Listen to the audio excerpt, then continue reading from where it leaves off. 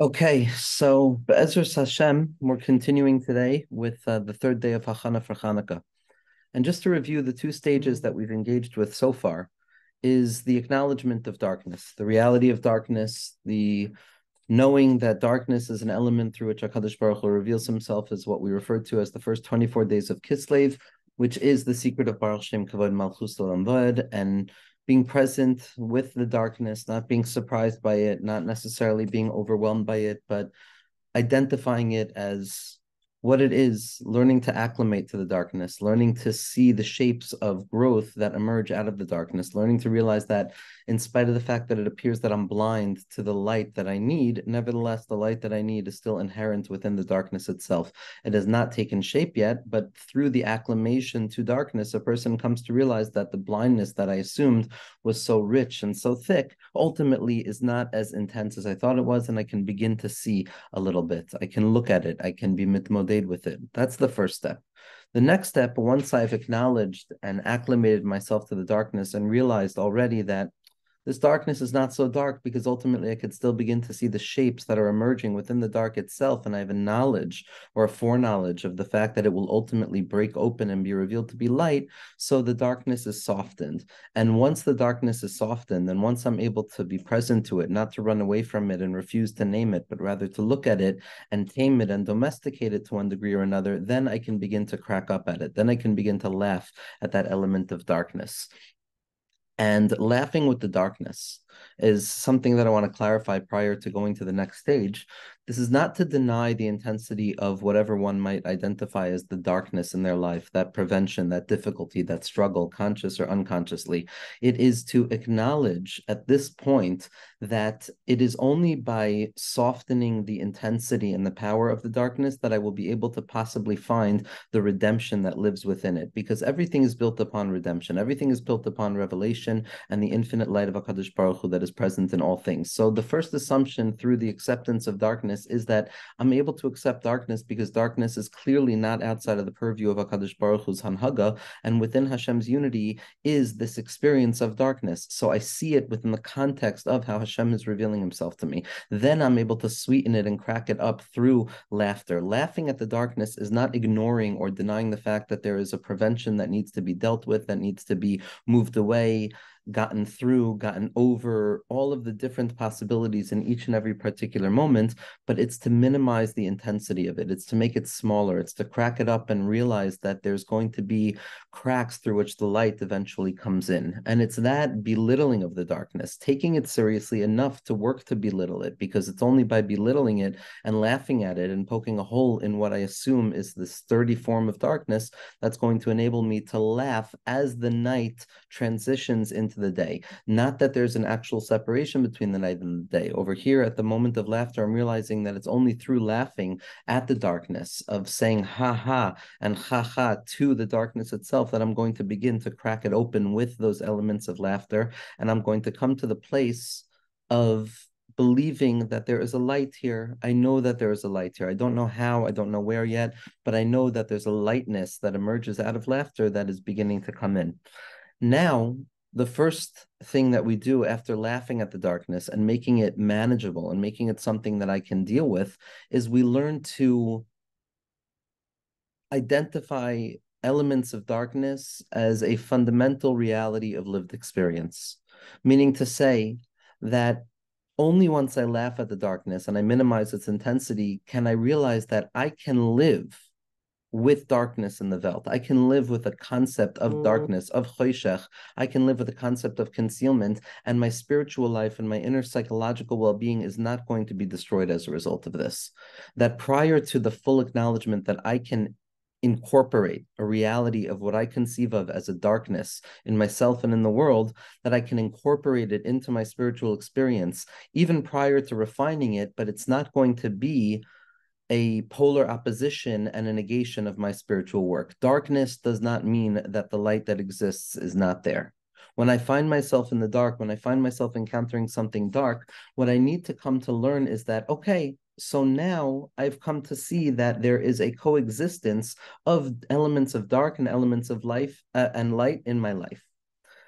I am no longer terrified to acknowledge the fact that there is some feeling of darkness, some feeling of concealment in the inner or the outer experience, because now I've come to realize that it is not black or white type of thinking. It's not all or nothing type thinking. There can be the presence of darkness, which does not deny the reality of a light that is also present. And this brings us directly back to Ma'aseh Bereshis, where HaKadosh Baruch Hu created an or and a choshech be'irbuvia. There was a commingling, there was an admixture of darkness and light. They operated together. And not only did they operate together, but it wasn't even clear to the mind of Chazal, to the Chacham of Moshe, which one was more significant in terms of revealing HaKadosh Baruch Hu's presence in this world.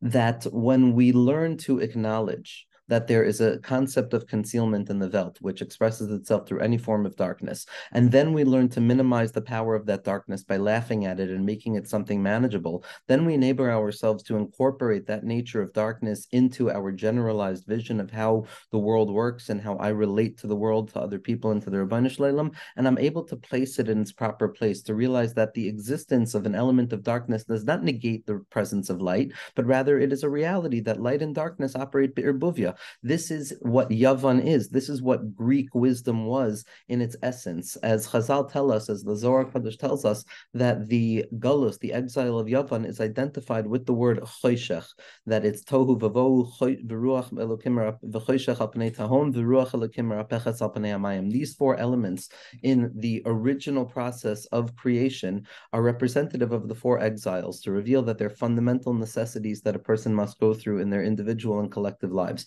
The third exile of Yavan corresponds to the word choshech. So we see that choshech and the nature of darkness and the darkening reality of what Yavan tries to represent in our lives and in the world is represented by darkness itself, because Yavan, as the Zohar says, are from Klipas Noga. Klipas Noga means that it's an in-between between light and darkness. It's in between the realm of light and darkness. It's both good and bad at the same time. There's an irbuvia to it. And before we work on trying to untangle that, we have to first be bedazzled by the incredible reality that light and darkness can be mishamish birbuvia, that the entire world has chalakim of darkness and chalakim of light in it. There's an eitz hadas toiv v'ra. This is what is so difficult to deal with when it comes to Yavan, because Yavan does not allow us to forget the fact that this world appears on every level to be a composite or a presence of light and darkness that are operating in unison at the very same time. Now, from the perspective of Yavan, the difficulty of that is learning how to compartmentalize, learning how to look at my life and realize that I can have moments of light in my day. I could have moments of connectivity. I could have moments of faith and connection, but I can also experience moments of disconnection and katnus. And that doesn't necessarily mean that my original moments of light and my original moments of comprehension were not real or null and void or insignificant, God forbid. That's what the childish, infantile perspective of all or nothing type thinking, or black or white, or light and dark type thinking, which splits completely between these two elements. And that's rooted in the sense that these two elements must be coming from a different place. But once we've assumed already on the first day and the second day that the darkness, however thick it seems, is nothing but an expression of HaKadosh Baruch Hu, which comes about through our acknowledgement of it, the acclamation to the darkness, laughing at the darkness, now it's abundantly clear to us that this presence of darkness is not in opposition to the light of the Rabbanu Shalom, but rather it's part and parcel of Hashem's revelation in the world. And if so, I am able to tolerate it. It doesn't mean I enjoy it. It doesn't mean I want it. It doesn't mean I stop trying to do everything in my power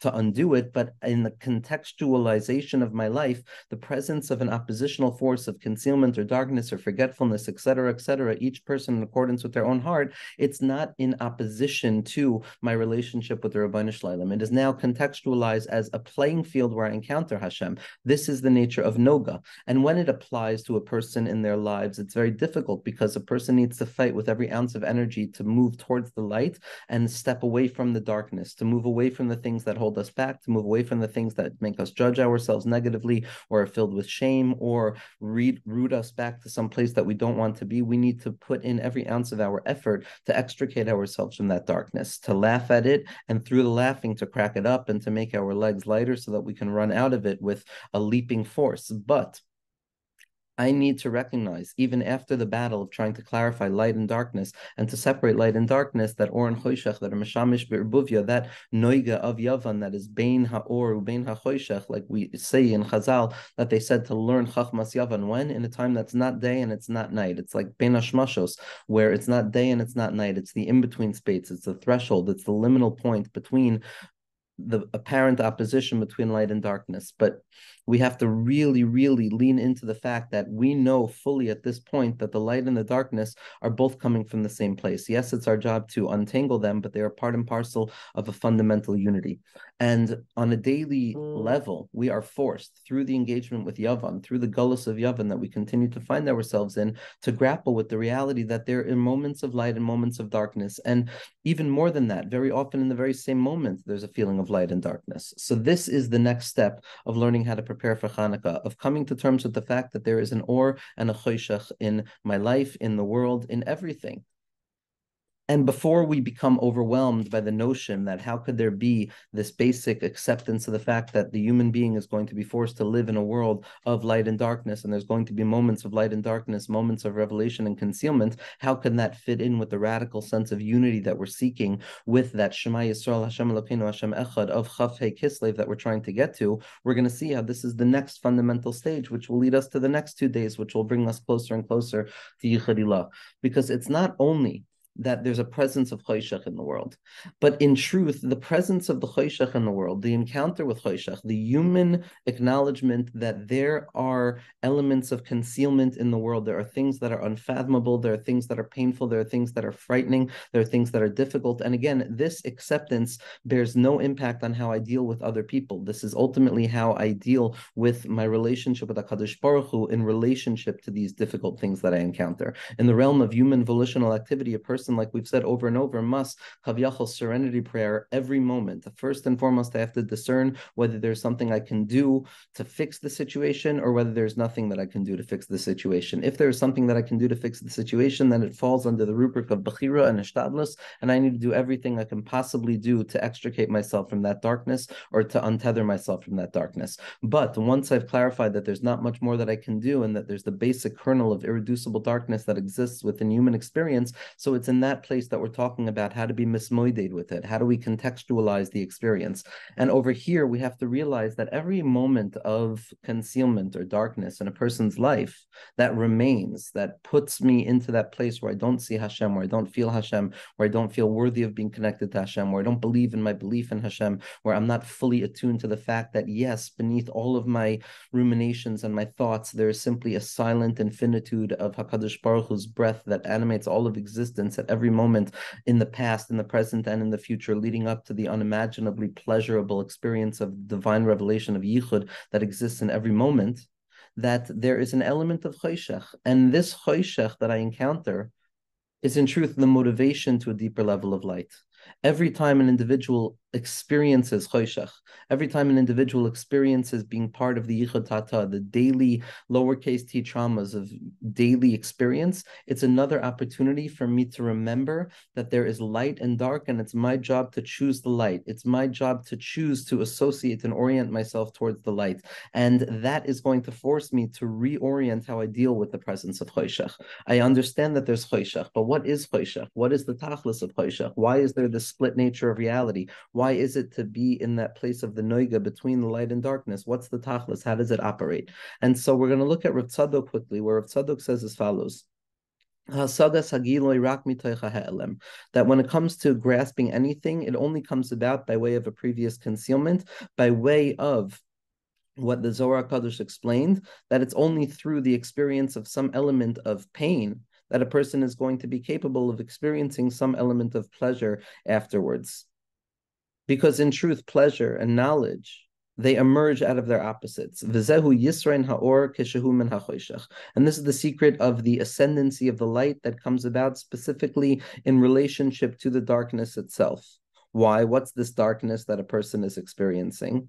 So Rav Tzadok continues and he says, because when it comes to grasping anything, what we have to understand is that it follows the mechanism of how Hashem created the world. In the beginning there was dark and afterwards there was light. That the creation of existence was through understanding the emergence of light specifically out of its opposite. And it's only possible when there is that experience of darkness prior to. As the pasuk says, Ki eshev b'choshech, because I sat in darkness, as Hashem orli. That it's not that I sat in darkness and then suddenly Hashem was a light to me, but specifically because I was able to acknowledge the fact that there is darkness in the world.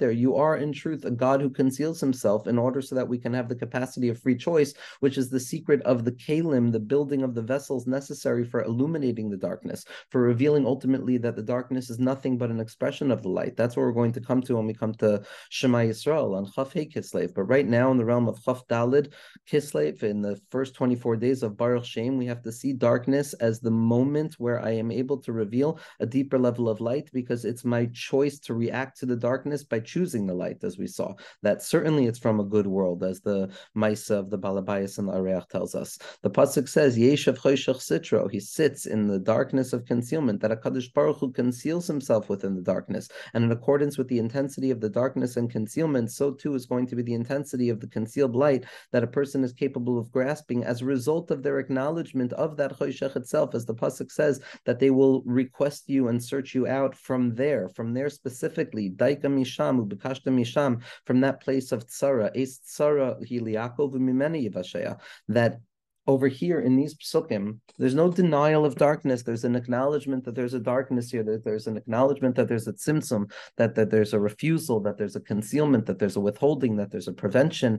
But it's specifically in that acknowledgement that we're able to say, but that just highlights and magnifies the fact that the light is also ever present. How powerful must this light that is able to coexist with darkness, how powerful and how rooted in the infinite it must be. And this, on a practical level, brings us directly in line with the avodah of preparation for Chanukah and experiencing the light of Chanukah. Rabbi Nachman himself explains in the second teaching in the second volume of Likutei Moharan that the light of Chanukah is the light of the Sha'ashuei Olam Haba. It's the playfulness, it's the emergence of that inner pleasure that comes about through that internal back and forth, that expression and reception and return to expression and return to reception that exists not within two separate parties, which is typically necessary for any movement, but rather it takes place within the self. It's the autogenesis of the emergence of the self out of itself through the encounter with the self, through the concealment of the self that leads to more revelation. That's the secret of the Sha'ashua, of that inner playfulness, of that back and forth, that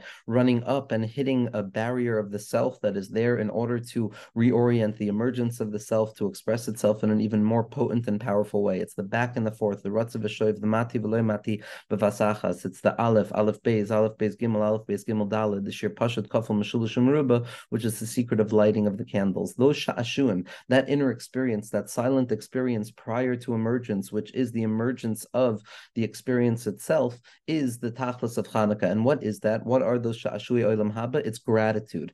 What is gratitude? What is the nature of gratitude? Yimei Hoda'ah that Rabbi Nachman is trying to cultivate for us as the tool, as the lumdus, as the frame of experience necessary for mining the product of Chanukah to the best ability that we have. And what Rabbi Nachman describes is that Hoda'ah is not simply praising Hashem. It's not simply acknowledging HaKadosh Baruch Hu as the absolute infinite source of all things, devoid of any concealment. That's not a place of Hoda'ah. That's a place of Yichud and Hisbonenus.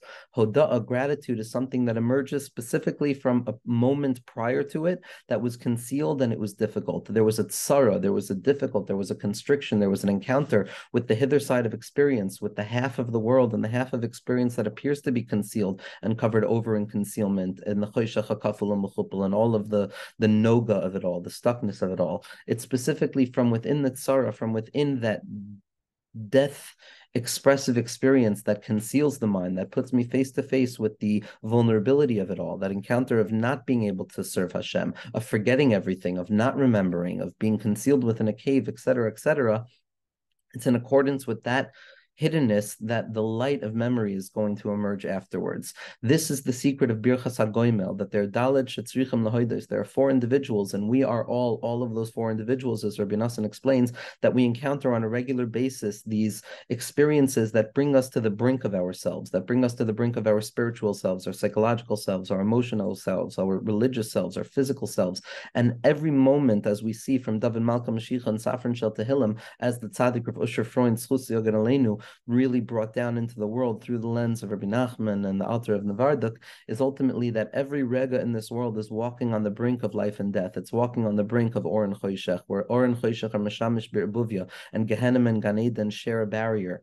And it's in that place that a person comes to a place of Arba Tzrichim Lahoidos, that Rebbeinu Shalom, if it's not for you who's protecting me on every level, Azavaditi Bioni, I would have been stuck in the darkness long ago. You are the one who is Shomer Meraglaim. You are the one, says David HaMelech, that allows me to traverse the delicate boundary between Or and Choshech and to consistently find myself in Or, no matter what I thought I was finding myself in, because it's the consciousness of a Jew, wherever they find themselves, that transforms the moment itself into Or. So wherever David Malka Mashiach looked, the Einayim of Malchus, wherever we look, we see Or.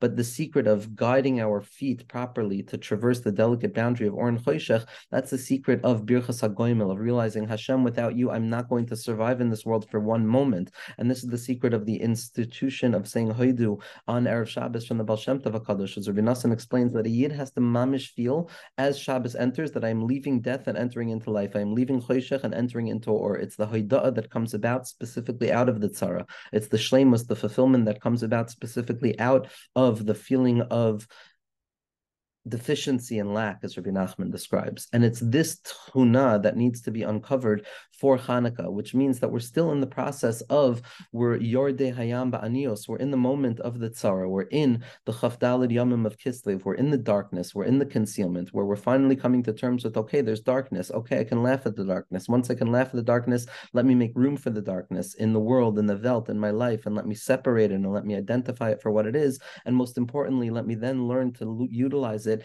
as a stepping stone to reveal a deeper level of light, a deeper level of HaKadosh Baruch Hu in this world. Because every ounce of choshech that I encounter and I put on the side and I transform into light and I allow myself to utilize it after serenity praying it to really see where the light that I can mine here is, it's going to reveal the profound level of emergence of a doubled level of light. It's the transformation of the darkness itself into light, which we're going to get to, Be'ezras Hashem, in the next day. But today is about making room for the darkness, recognizing the role of darkness, recognizing that it comes from the same place that light comes from, and transforming it into a stepping stone to reveal an even higher level of light, because I can tolerate what it means to live in Or and Choshech. The Malachim can't tolerate this. Without this hishtamshus of Or and Choshech be'erbuvia, this admixture of light and darkness, there would be no Chanukah. Chanukah is the emergence of the light that comes specifically out of that, where retroactively we're able to reveal that the darkness is nothing but light,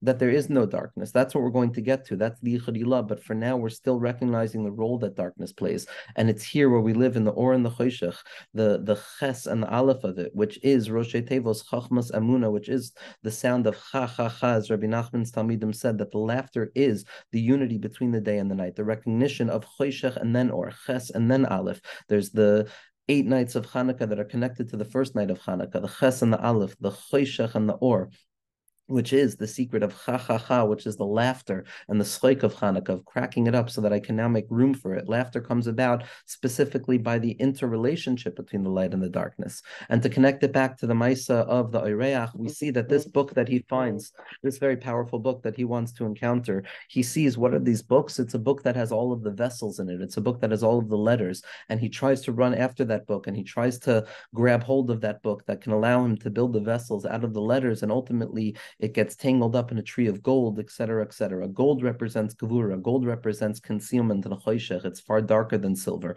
It's that encounter with the desire to build Kalim. We need Kalim. Kalim come about through Tzimtzumim, through the moments of darkness, through the Choshech in a person's life, through the Shichacha. Every ounce of a descent and a dip into a place of spiritual forgetfulness is where I am going to fundamentally need to pull myself back up, thereby revealing that the darkness was a motivation towards a new revelation of light. And it's specifically in those Kalim that we uncover the secret of the light that is built specifically through the darkness, the utilization of every ounce of darkness for a kli to be magala, a new Or. We're still operating, again, it's important that we be patient. We're still operating with the light and the darkness being meshamish be'erbuvia. We need to encounter all of these levels of the Chaf Daled Yoimin of Baruch Shein Kavod Malchus L'Lambad prior to encountering the light of Shema, where we're going to negate any difference between light and darkness, because all there is light, and the Choshech is a higher level of light. But we're not there yet. Here here we're still living in the separation between the two of them. And the secret is learning how to be B'nai Adam that are Meshabeach HaKadosh Baruch Hu, because every moment of our lives is a sha'ashua. I'm being taken out of death and being brought into life. As the Baal Tanya said, and we said it yesterday,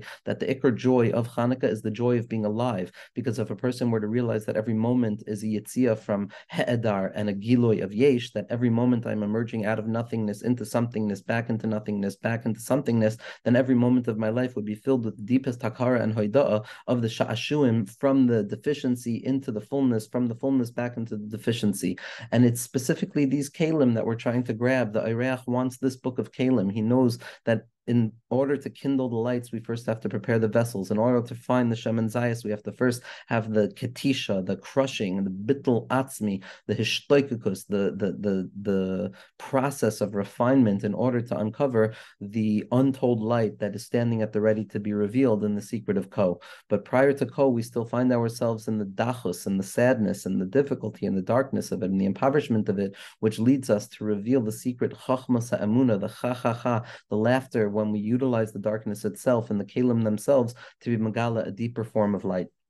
The Heilige Shomer Amunim, Rav Aral Arat, brings from the Kadmoinim, he says that when David HaMelech says that Yoim liyoim yabia oimer v'layla l'layla yachav das, what it means is that each and every day of experience, the day represents revelation, the day represents connectivity. Each and every day will be able to communicate very clearly to each and every other day what its spiritual benefits were, what the benefits of spirituality that were uncovered during the day were, what the light was. But layla l'layla yachav das is that every nighttime moment of a person's life, every concealment, every moment of choshech, every moment of a mania, or a mania samoyach, or a mania salev, is going to seek out from each and every night, every moment of night, and say, "Nu, what did you gain? What did you find? What did you uncover in that darkness that couldn't have been revealed in the light?" And it's going to be the song of the nighttime that is going to emerge into the laughter of the day, because we utilize the choshech to be the motivating factor to extend the palace of light. This is the birur of klipas noga. This is how we refine yavan. Every moment that we find ourselves in a nirbuvia,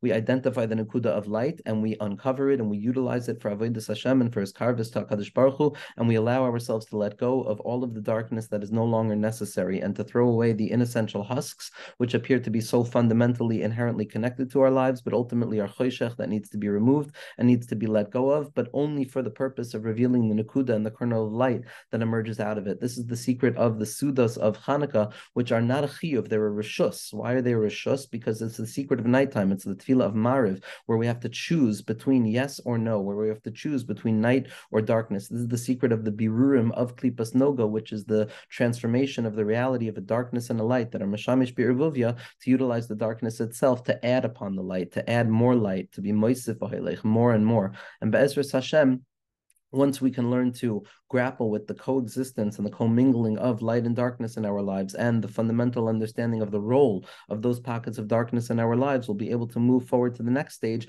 where the darkness stops being darkness itself, and the darkness starts to just be another expression of light, which can only be expressed by way of darkness because it is rooted in a far higher place than the typical light that we have access to, Be'ezras Hashem.